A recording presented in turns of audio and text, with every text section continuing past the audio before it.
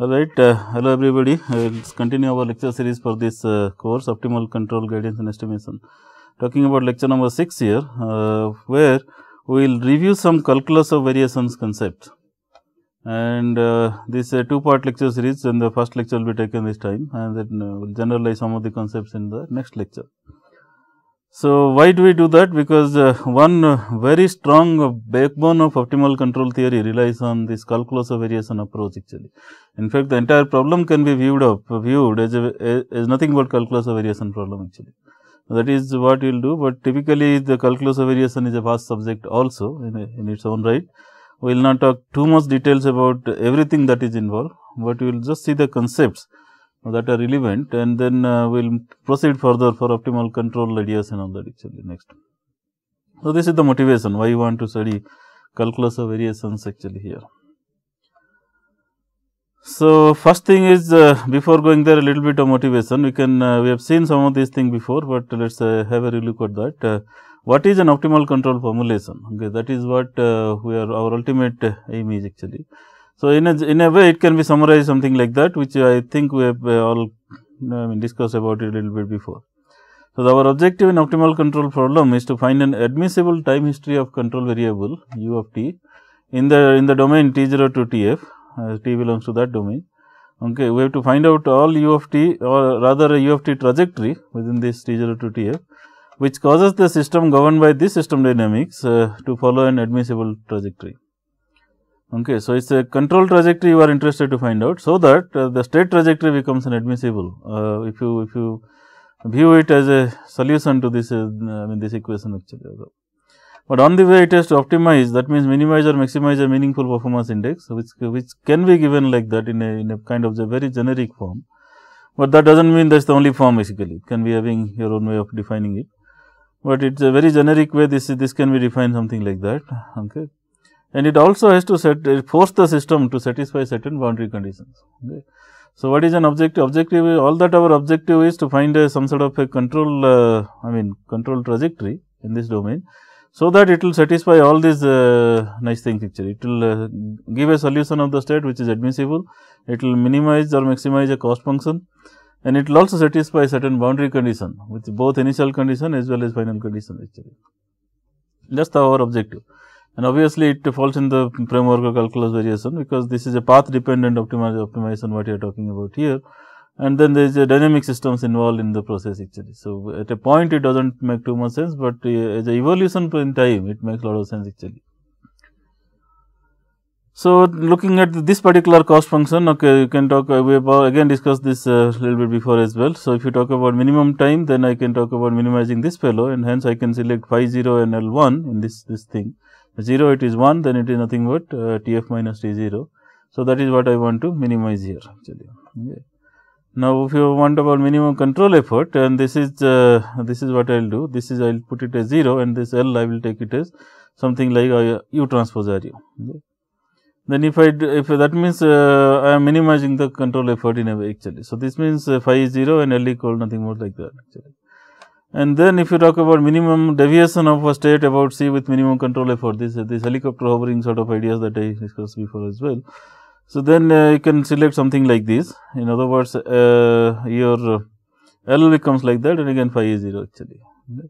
So, like that you can variety of things you can talk about, and this particular thing talks about something like a terminal time dependent component of the J, and this talks about some path dependent T0 to Tf, what is happening on the way actually.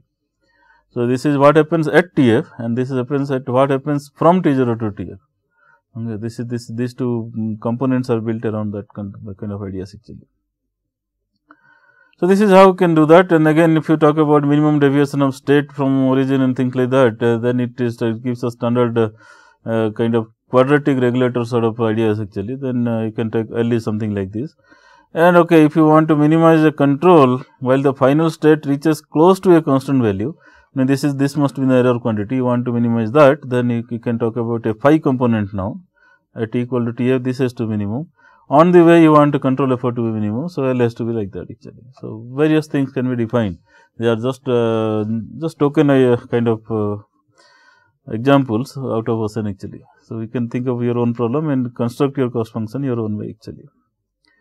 So, if you just see that this particular problem is directly falling under the calculus of variation problem, because you are interested in finding a straight trajectory, finding a control trajectory which will ultimately also give you some sort of admissible straight trajectory. So, it is actually a trajectory finding problem sort of thing, and with respect to those kind of trajectories, our everything is optimal actually. That means, the cost function is either maximum or minimum that we want to do, as well as it satisfies the boundary condition actually. So, directly it falls on the calculus of variation. That is why we are interested to see some concepts of this calculus of variations actually, ideas there.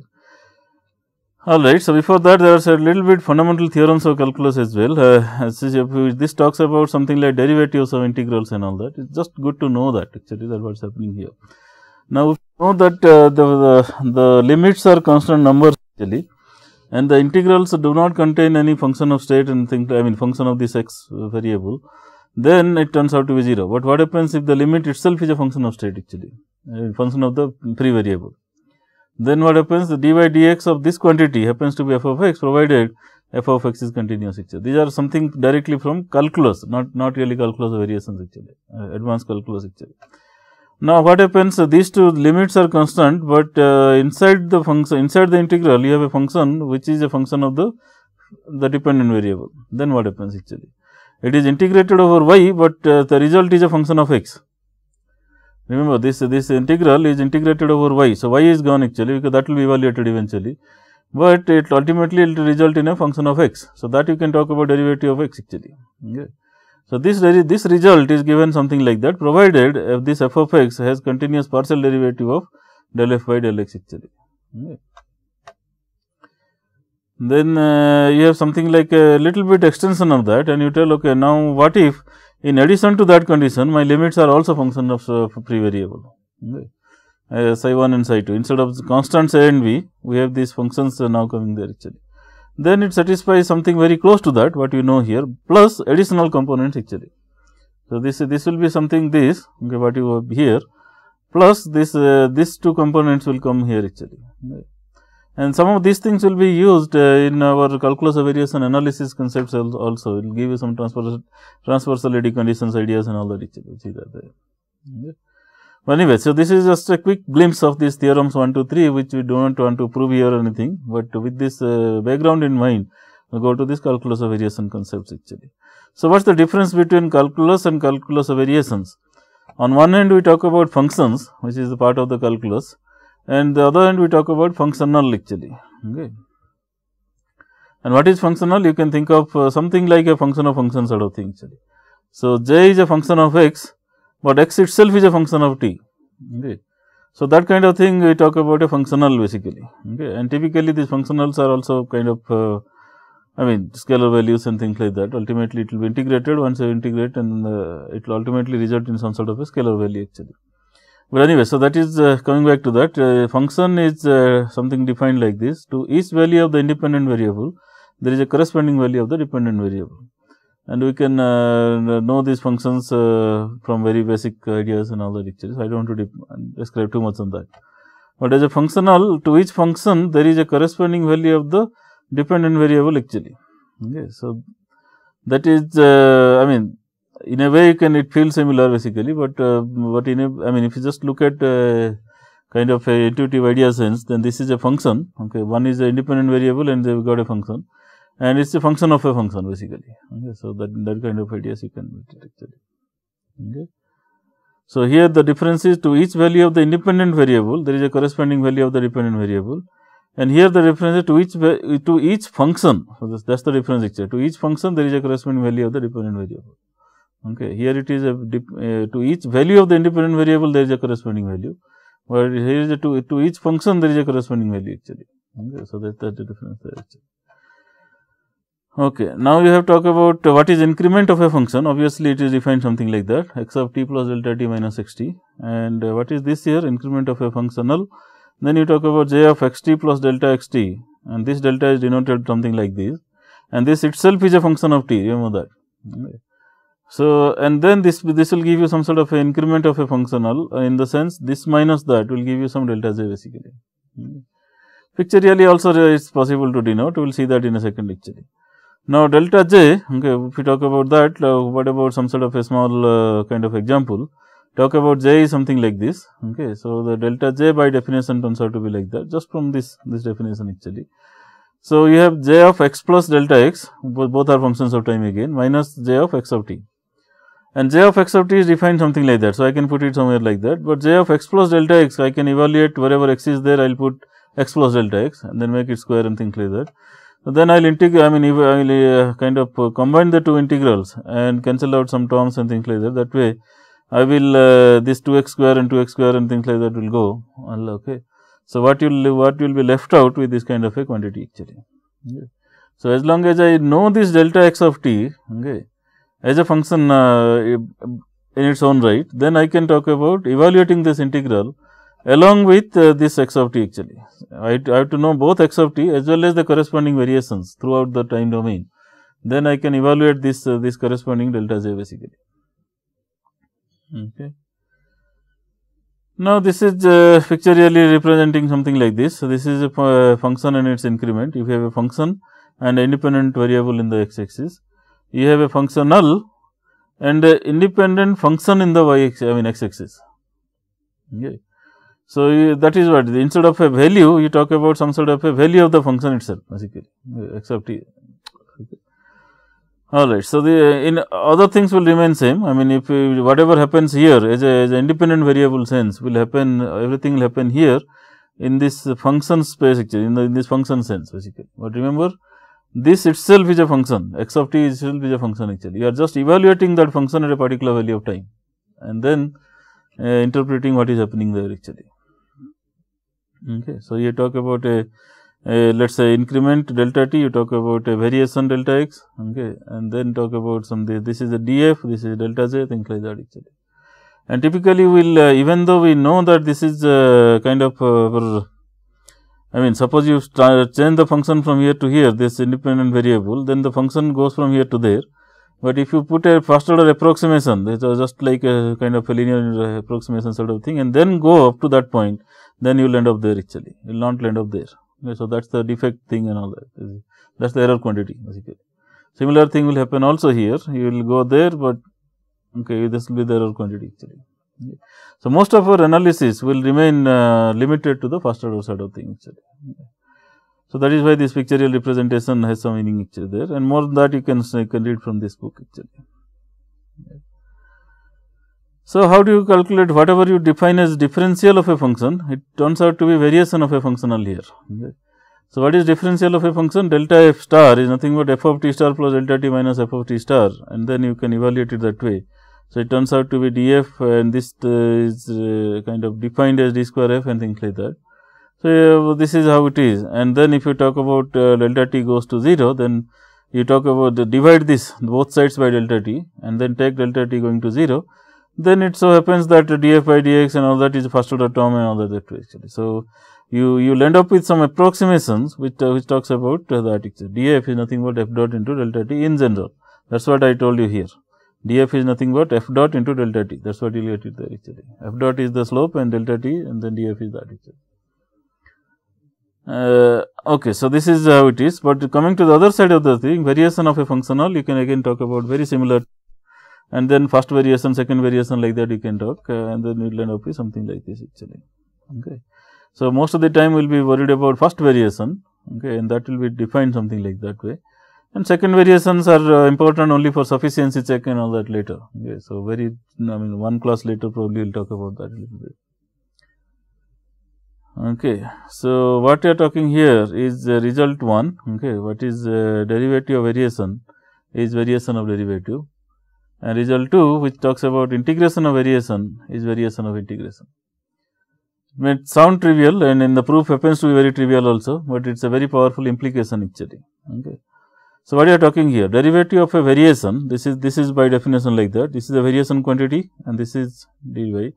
Okay. Now, okay, what you are talking here, by the way, all these. Okay, let me see whether I have a picture somewhere. Okay, this is what you are talking about. So, it is actually a x of t, okay, what you are dealing here, and some x star of t, okay.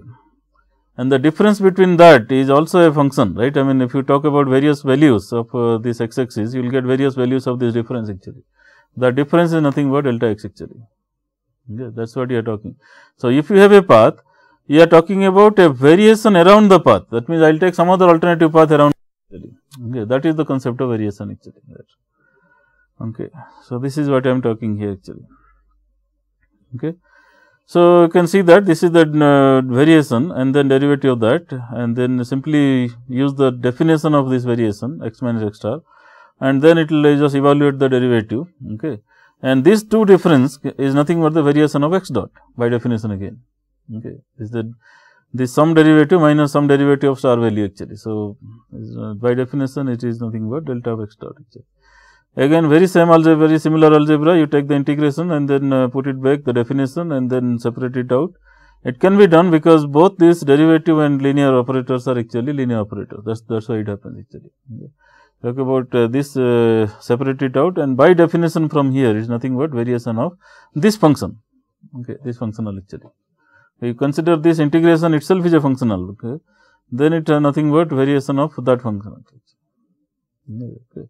So, what you are talking about is integration of variation by definition like that is variation of integration, which is that by definition like that. Okay. So, very simple 2-line proof, but very powerful results as we see little later actually. Okay. So, first thing some exercise problem, the variation of this particular functional, how do you do that? And also some small kind of comment, if it tells you that okay, just evaluate the variation, that means we mean first variation, not mean second, third variation and all that actually. Okay. So, by default variation means first variation actually. Okay. So, we talk about this problem, we want to evaluate the first variation or just the variation of the j. Then method 1 we can just go to definition, brute force way of doing that, then put the j and then try to expand it. Okay, put the definitions and then end up with some expressions like that. Okay. And remember second order, third order the variations are neglected. So, you can neglect all these terms and you will end up with something like this actually. Okay. What about method 2? So, this is we can directly go to the result. Okay, this is the result that we discussed, this one. Okay, then you can simply put it back here and then evaluate this del j by del x, okay, directly. Okay. Then you can excite this idea of variation of integral is integral of variation here. Okay. That means, this is what you are talking about is like this, okay, because this one can be pushed inside now, this integral actually. Okay. So, then you can end up with something like this. Okay. Okay, directly you are taking help of del j by del x evaluation actually, that's the difference, and that simplifies your algebra. Okay.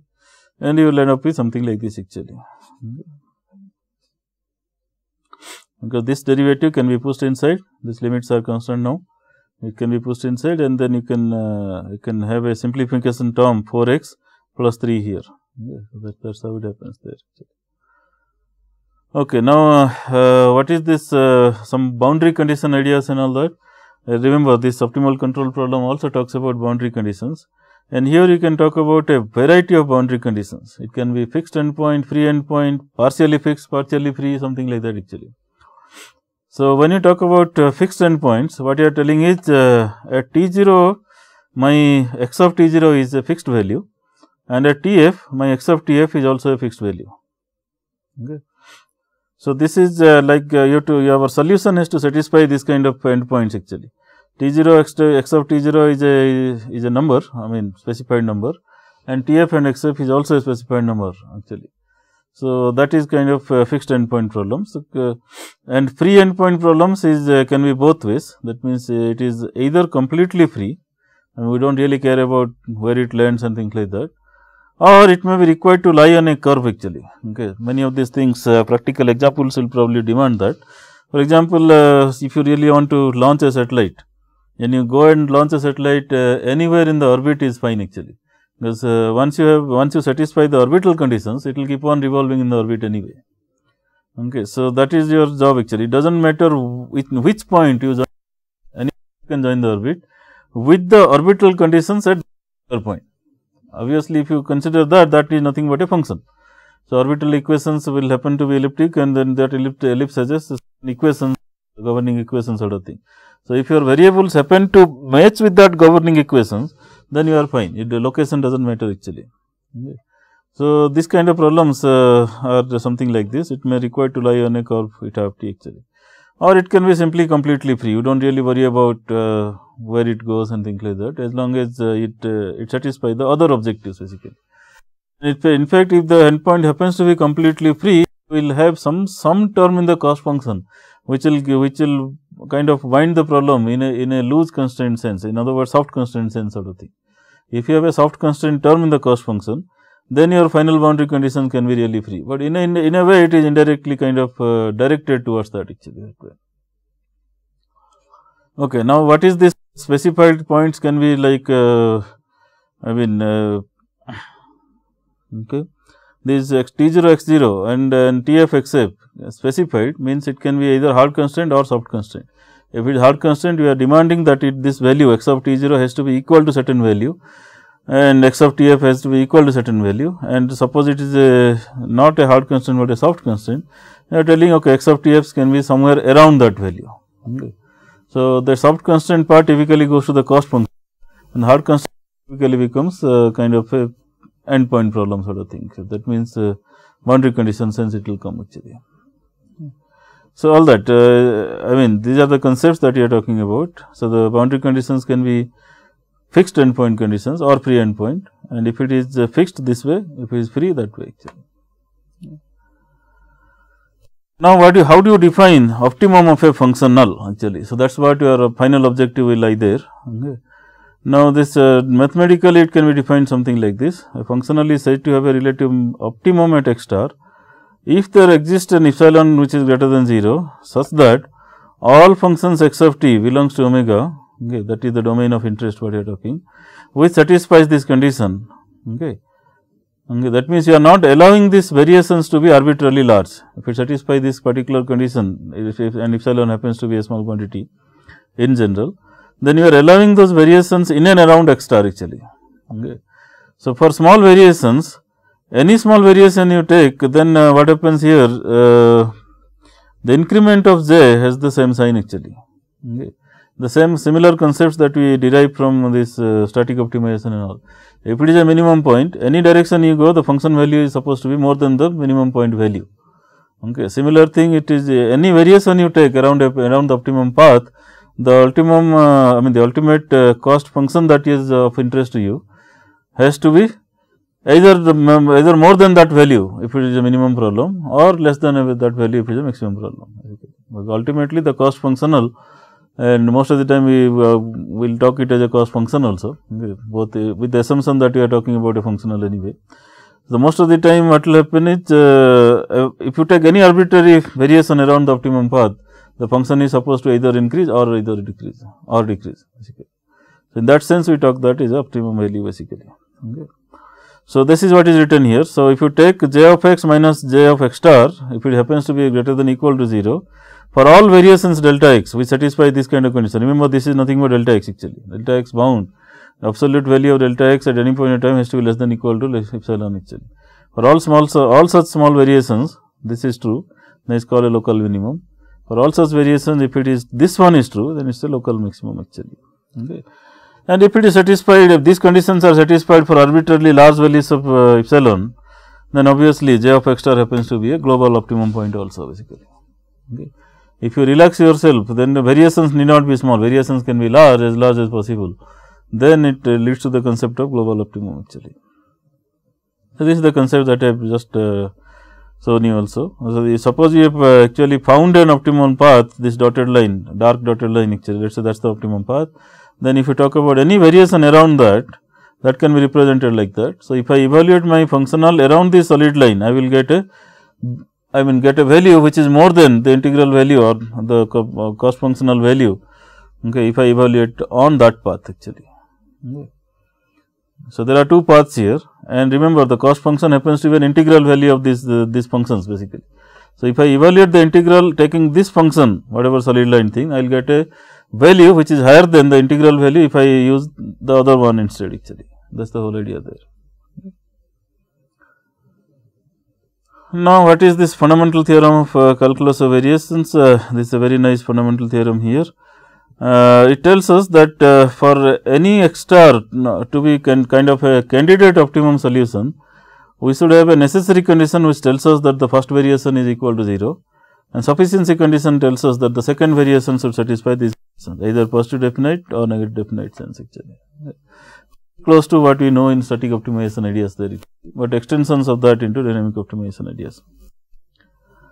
Then there is a very interesting fundamental lemma associated with this calculus of variations, which tells that this kind of thing. So, for if for every continuous function g of t this is true, okay, then this has to be 0 for the entire interval actually.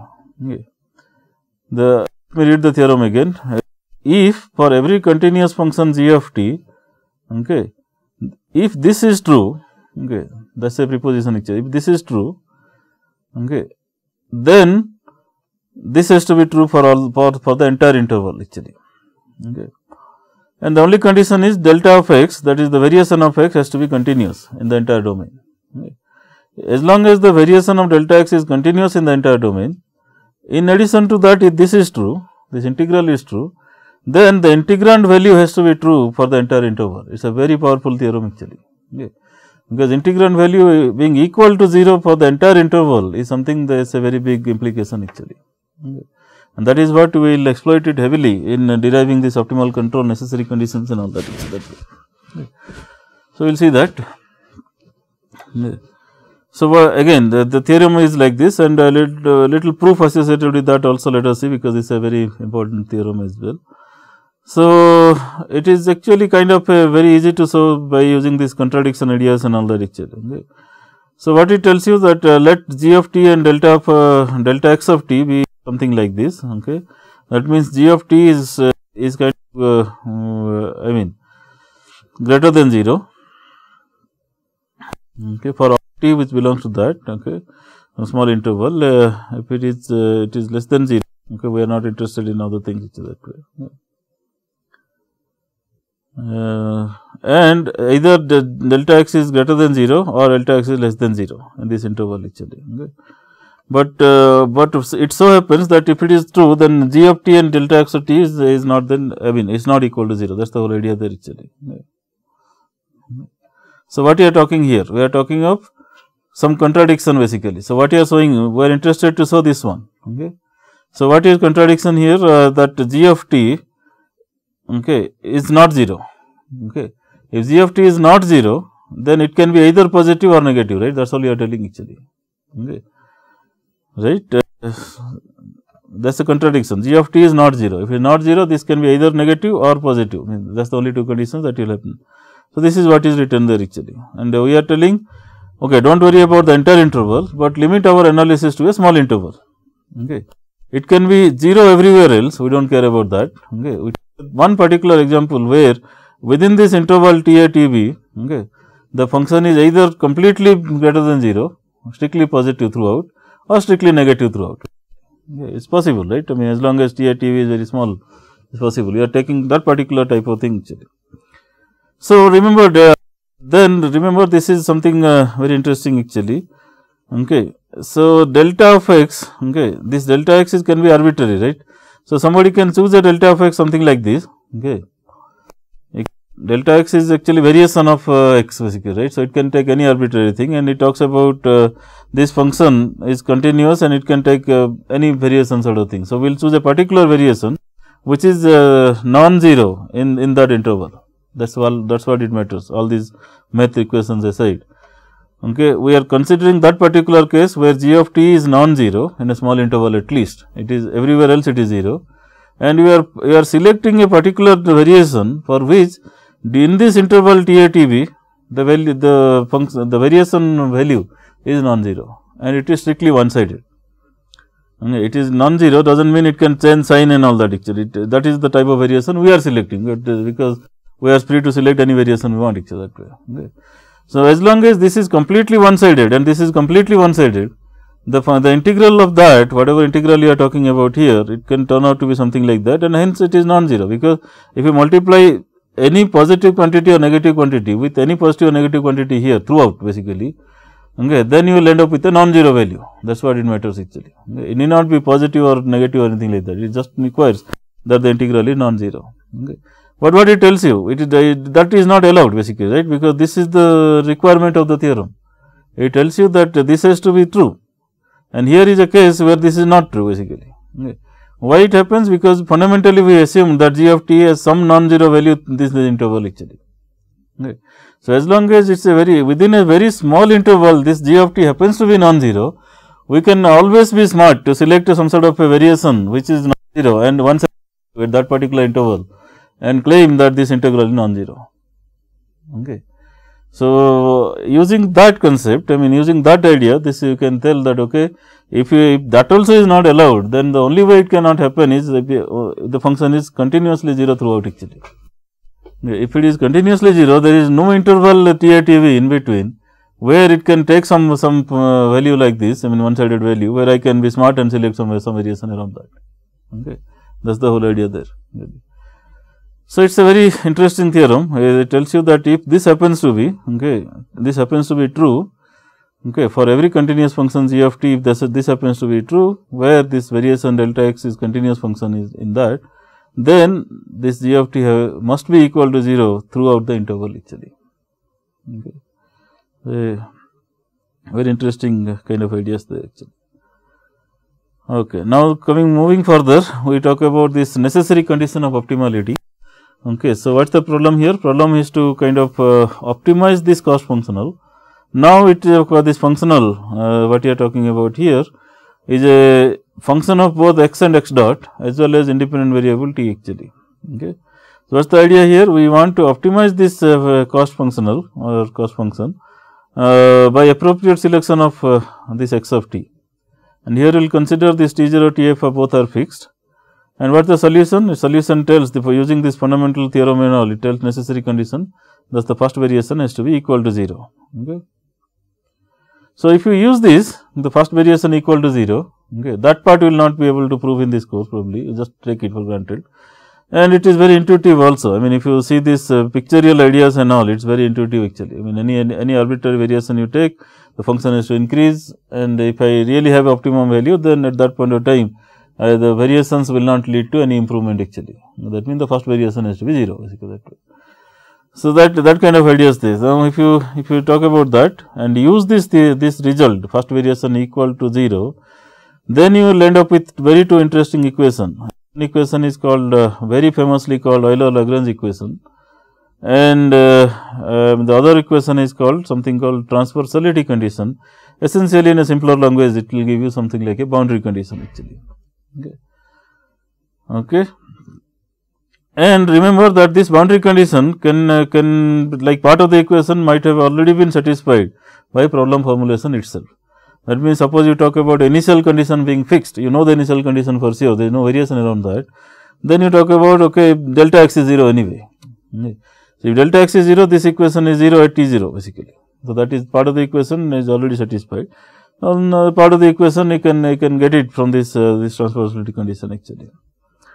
Now, a little bit interesting history part of it, this EL equation is first actually derived by Euler, and who happens to be quite kind of senior to Lagrange actually. But then Lagrange came up with some sort of I mean the Euler's idea were all about discretization and all. If you discretize and then have play around with the math and all, it is easy to show this EL equation in simpler algebra and all that. But some point of time this like mathematicians are not comfortable with discretization process itself actually. So, they like these ideas of calculus actually, because that is rigorousness and things like that. So, using this calculus ideas and all, Lagrange who was a kind of an avid follower of Euler, they came up with an alternative derivation which we will see in a second now. Okay. And that derivation Euler kind of liked it very much. So, he prescribed to the world that okay, that approach should be followed, not the discretization approach per se basically. So, people have kind of forgotten that part of history, but ultimately it will kind of result to the same equation anyway. So, this is kind of famously known as EL equation or Euler-Lagrange equation actually. Okay. So, this is what it is. So, let us go back and try to see what is going on there. So, the proof part of it is what I am talking about. So, this is the problem. We have got an x of t and we have got an x star of t, which we claim that it is an optimal path, actually optimum path. So, the corresponding variation function is what you are talking about here, is x of t minus x star of t, the difference part all over actually. Okay. So, this is what I am claiming, x star is an optimal solution and x star plus delta x is some adjacent solution actually. Okay. So, what is the delta j then? J minus j star, it can be kind of written like that. J happens to be this one by definition, okay, and j star happens to be that by definition. Okay. So, if I combine these two, I can talk about L minus L of all these minus L of all these star values, okay, and that is nothing but delta L actually. Okay. So, essentially I can represent delta j as an integral of delta L times dt. Now, what is delta L? We have to analyze that, and delta L is nothing but L of all that. Remember, this is x, x dot and t, x is nothing but x star plus delta x, and similarly like this actually. Right. So, delta L is like this, and I mean L of all these star values and L of all these star values plus delta x and plus delta x dot like that, and minus L of the star values actually. So, if you see this expression, this is again gives us a scope to analyze it using Taylor series actually, and as I keep telling, this Taylor series happens to be our backbone of all engineering ideas actually. So, we will repeatedly keep on using this Taylor series ideas. So, okay, now coming back, this delta L is nothing but L of that minus L of this. Okay. So, using this Taylor series ideas, we will end up with something like that with higher order terms. And neglecting again this higher order terms and all, we can now tell that this delta L tends to this variation delta L, okay, first variation sense. Okay, if I keep only the first variation quantities and all, is nothing but that, okay, because I am neglecting the higher order terms here. Okay. So, now what happens, this delta j tends to that or approximately equal to this delta j rather, which is the variation of first variation of j. And that can be represented like that, because this one delta j is nothing but that, and delta L turns out to be something like this. So, using these two, I can write that delta j tends to this delta j, okay, variation j is nothing but that, putting there actually. Now, it is the time to analyze this one, okay, where you lead to and things like that. So, the problem here is this term, because we know what is variation of x, we really do not know what is variation of x dot really. Okay. And these two are not really extremely arbitrary quantity, you cannot select one extremely independent of the other, because one is a function of time and the other one is derivative and the variation of that actually. So, they are kind of related to each other actually in a way. So, we have to account for that actually. Okay. So, what happens here? This quantity is what you are our concern, and this quantity by definition what you are talking here, this is that term, but by definition this variation of x dot is nothing but dy dt of variation of x, that is just definition. When you talk about delta of x dot is nothing but dy dt of dx, I mean delta x basically. So, now here is an opportunity to use this integration by parts. Now, you talk about this is one function and this is another one. So, let me do that integration by parts. So, I talk about using that integration by parts. So, the first function times the integral of the second function, okay, minus integral of the derivative of the first one into integral of the second one and all that actually integration of everything. Okay, so, just nothing but integration by parts actually. So, if you do that, what happens now is very interesting, because dt is kind of appearing here, the various derivative and integration, no need to do that. So, it result in only delta x. So, del L by del x dot into delta x, okay, you can evaluate this integral now, and similar thing will also happen here. So, what you will end up with, okay, dy dt of this term multiplied by del x into delta y actually. Now, if you look at this term to this term contains variation of x dot and all that, this term does not contain variation of x dot. It contains partial derivative with respect to x dot, that is okay, because that you can evaluate basically. And the result it all talks about variation of x only. So, in a way it nicely winds up this interdependency of this variation and its derivative and all that actually. Now, go back, this is the two term, one term and second term. So, second term we have got some ideas. So, we will put them together and tell, okay, del j is nothing but first term plus second term, and first term we will keep as it is, second term we will put what we got right now. Okay. So, once you put that, this is how it is actually. This is the first term, this is the first term of the this quantity. So, that comes here, and that is the second term of that quantity which comes here. Okay. So, so what you are getting here after that, we can talk about combining the first and last term. Okay, first term and last term we can combine, and then put it in the integral form here. And this one is not a function of n. This is not an integration process. So this will keep it aside actually. Okay. So what you are talking here? That you are talking about just a simplification of delta j in terms of that. Okay, it talks about only variation of x and integration with respect to dt basically. Okay. So we have a term, okay, which is an integral term, and we have a term which is outside the integral actually. Okay. What it tells us, the fundamental theorem, what does it tell us? It tells us that the first variation has to be equal to 0. Okay. So first variation equal to 0, that means this quantity has to be equal to 0. Okay. Now we will go back and find out, okay, this quantity can be equal to 0, provided, okay, this is independent of this integral process. So this has to be equal to 0. Okay. These two are kind of very independent quantities actually. Okay. So in a way, this has to be equal to 0 and that integral term has to be equal to 0 basically. Okay. Because that is what we are demanding basically in a way. Now what happens to this quantity? Okay. This is clear actually, right? This quantity has to be equal to 0, that is clear. But what about this quantity? Now we will tell that if the integral is 0 throughout, okay, and the variation is continuous, okay, then we will excite this theorem that we just discussed with proof and all that actually. Okay. We will tell the integrand value has to be 0 throughout the interval, and that is what will lead us to this integrand value, whatever integration is there, that has to be 0 throughout the interval t0 to tf actually. So that is how we will get this famous EL equation. So we will get this EL equation is nothing but this integral quantity actually. Okay. So del L by del x minus dy dt of this quantity is equal to 0, is famously known as EL equation, and then the second quantity is nothing but that happens to be your boundary condition equation or transversality equation actually. Now couple of comments here, that the first equation that you are talking about must be satisfied regardless of the end condition. Remember, this condition comes from the integral quantity, it does not talk about end condition actually. So this condition has to be true throughout the interval, okay, and that condition has to be true at the boundary points actually. Okay. And as I told before, part of the second equation may already be satisfied by the problem by the problem definition actually. If you talk about a fixed endpoint condition, like you start with a certain initial condition, then delta x 0 is 0 already basically. Okay. So that is not required. Okay. So how it is utilized by the way? This one evaluated at Tf minus this one, the same one evaluated at T0, that is equal to 0. That is how this equation is interpreted that way. This value all evaluated at Tf minus this same value all evaluated at T0 is equal to 0. Okay. So that is that's the way of interpreting actually. Okay. Obviously, time for a small example problem to get our ideas little more clear actually. So the whole idea here, I mean the problem definition here is something like this. We want to minimize this quantity x dot square plus x and into dt. This is a cost function to minimize with these boundary condition. Remember, this boundary condition are fixed actually.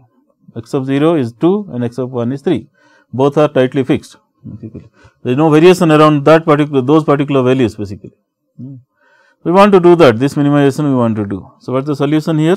We will follow this EL equation approach. Then first we have to define this L.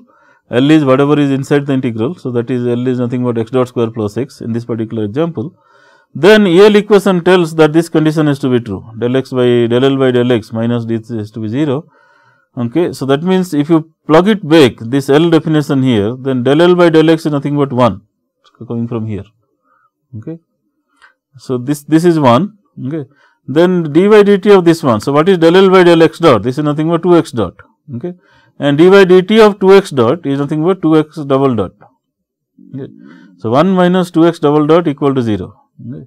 That means x double dot is equal to half, and then you can integrate it rather easily. When x double dot is half, then x dot is nothing but something like half t plus. Okay. Easy, right? I mean it's that easy. When something like this happens, then x dot of t is nothing but t by 2. Okay. And x double dot of t, something like, I mean x of t is an integral of that and things like that way. So this is something like C1. I mean x dot is nothing but t by 2 plus C1. So, x of t one more time integration. So, that is t square by kind of 4, t square by 4 plus C1 t plus C2. Okay. That is what is written there. Okay. So, this one I can give is already there anyway actually. Okay. So, you from this equation x double dot is half, you get x dot is t by 2 plus C1, and if you integrate it one more time, you will get t square by 4 plus C1 t plus C2. That is how we will get actually. So, it has two constants C1 and C2, which needs to be evaluated at the boundary using the boundary conditions. What is the boundary condition available? X of 0 is 2 and x of 1 is 3. So, you put x of 0 is 2, that will give you, if you evaluate that at x of 0, that means t equal to 0, this is 0, this is 0. So, this is nothing but 2. So, 2 equal to C2, that is what you directly get it here. Okay. And if you evaluate the other one, that x of 1 equal to 3, then x of 1 is t is nothing but 1. So, it is 1 by 4 plus C1 plus C2, 1 by 4 plus C1 plus 2 now, because C2 is 2, has to be equal to 3, that is condition actually. Okay. So, you put that back and evaluate C1, and C1 happens to be something like this, 2 minus 3 minus 2 is 1 already, minus 1 by 4. So, that happens to be 3 by 4. So, the final solution happens to be this one actually. Yeah. That is how you solve it. This very simple scalar problem with two fixed boundary conditions actually. But remember, this you may not have this kind of luxury all the time actually. And also a small comment, the transversality condition is automatically satisfied, because there is no variation around that. These are tightly fixed there. There is no variation, these two are 0. So, this quantity what you see here, the delta x Tf is 0 and delta x T0 is also 0. So, this condition is automatically satisfied.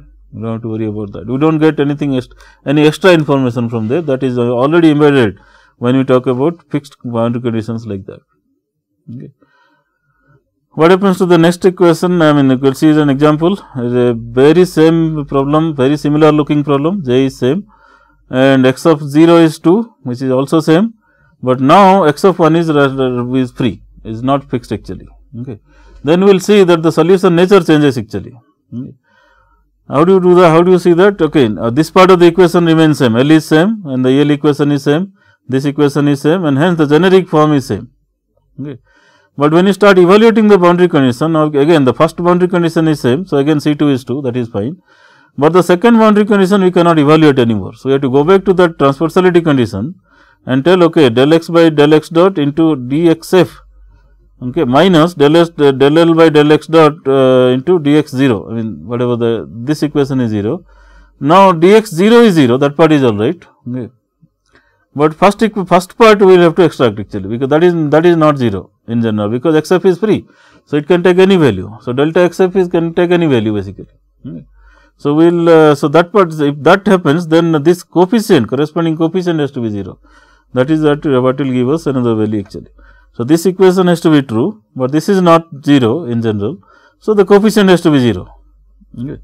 If coefficient is 0, then del L by del x dot is nothing but 2x dot, right.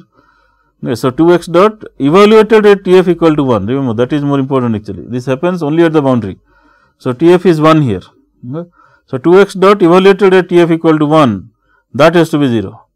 And what is 2x dot? Remember x dot is that. Okay.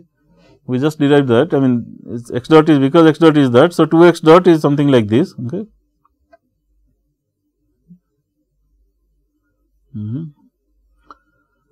Alright, so this is this we will get some value there actually. So, just evaluated that, I mean evaluate that del L by del x dot equal to 0, del L by del x dot happens to be something like this. Okay. So, 2 of that and then put it equal to 0 sort of thing actually. Okay. In fact, if 2x dot happens to be, sorry, one second, okay, 2x dot happens to be 0, okay, okay, then x dot is also 0, okay. So, that is what is happening here, that is a small algebra mistake here. So, let me try to correct it. The 2x dot is 0, then 2 is not necessary, x dot is also 0 basically. So, when you x dot is 0, then x dot is nothing but that what is have it here. So, that is what is getting used here actually. So, C1 is nothing but minus 1, because Tf is 1, remember that. So, C1 happens to be minus half. So, what the solution? The solution is like this. So, in one case you will end up with a solution something like this, and the other case you will end up with a solution something like this. Very different actually. Just because one case the final boundary condition was fixed at a value, the other condition tells about it is a free value actually. And remember, free means it can be far away from this value. We don't care actually. Okay. And that is why it gives you a different solution actually that way. Okay. So, this is what was the fun of I mean kind of very interesting to see in calculus of variation ideas actually. Okay. Now, transversality condition in general can talk about something like this. So, first we derived this part of the condition, but in general if T is also variations can happen in initial time as well as final time. So, in all our derivation here we assume that this T0 and Tf these are fixed actually. Okay. But suppose they are also, I mean they can also vary, that means you do not know the initial time, you allow some flexibility for that, and you do not know the arrival time, you also allow some flexibility of that means the Tf is also kind of flexible. Then you can have, I mean those problems are also allowed in the framework of calculus of variation, and in those derivations, okay, you go through that, then you will end up with something like this. Okay. Alright, and also remember this minimum time solution problem and all that, this happens to be a very critical information actually. Okay, when you talk about XF, I mean TF is free and you want a minimum time also thing, that kind of formulation we will see as you go along later, but you will see that this transversality condition is very handy actually. Okay. So, the fixed endpoint thing, these are fixed, so it does not give any additional information. If you give this condition, this T0 Tf are fixed, what we just derived, then these two quantities, this T0 and Tf both are 0. So, this is gone. So, we will end up with that we derived. However, if T0 and X0 are fixed, okay, but free final time and free final state, then you talk about this now, because T0 and X0 are there, I mean delta T0 and delta X0 those are 0, but the delta XF and delta Tf those are not 0. So, we end up with some equation like this. Okay. Similarly, if these three are fixed for the free final time, then you will end up with some equation like this, and if all are fixed, then you will end up with something like this actually. So, this general transversality condition kind of embeds a lot of cases, cases that are of interest to us actually. Okay. Alright, and there is a very special case that we discussed in the beginning, that initial time and X0 are fixed, but this Tf XF is constrained to lie on a given curve eta t. Okay, then what happens? So, you invoke this in this one, transversality condition, but remember the delta XF is free, but in a constrained way, that means it has to lie on this curve. So, the delta XF can be kind of expanded this way, delta d eta by dt into delta Tf sort of thing, and so it gives us some delta XF is nothing but that basically. Okay. So, now you put it back and then talk about, okay, this is the whole thing multiplied by delta Tf is 0, but delta Tf is non-zero because you are allowing some freedom in the Tf. So, this coefficient has to be 0. So, that will give you this transversality condition when you talk about your final state are constrained to lie on a curve, on a known curve eta of t basically. Okay. So, this 1, 2, 3, 4, 5, 6, these are the different kind of special cases, and all these things can be derived from this general transversality condition actually.